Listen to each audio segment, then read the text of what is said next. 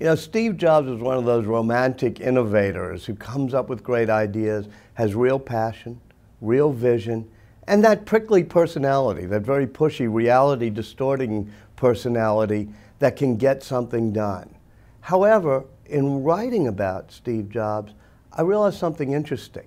It wasn't just his one vision, it was his ability to create a team around him, his ability to work in partnership with Steve Wozniak. You go down the list for dozens of people, all the way to Tim Cook. And not only to work in partnership, but to create a collaborative team around him of great designers like Johnny Ive and software people like Phil Schiller and Johnny Rubinstein. And I once asked Steve Jobs, you know, what product are you the proudest of? And I thought he might say the iPod or the iPhone or the iPad, whatever, the Mac. And he said, you know, making a product is hard, but making a team that can continually make products is even harder.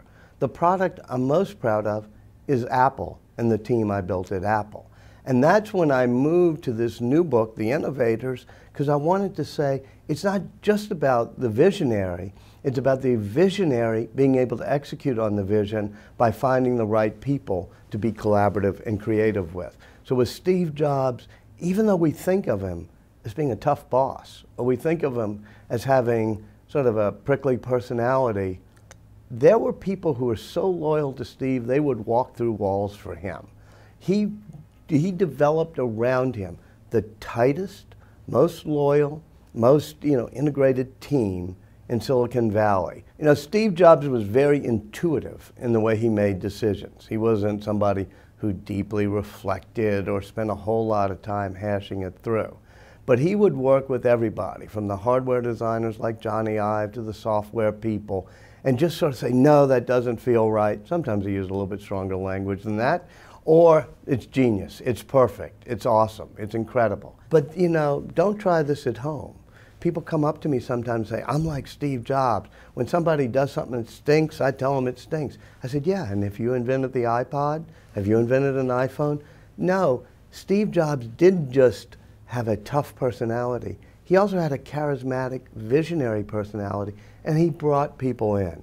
And he really could inspire people, because even though sometimes he couldn't articulate exactly what he wanted, he could sure point the way to getting it there. He also believed in physical space as necessary for collaboration. We think maybe we can collaborate in the digital age by doing it virtually from afar.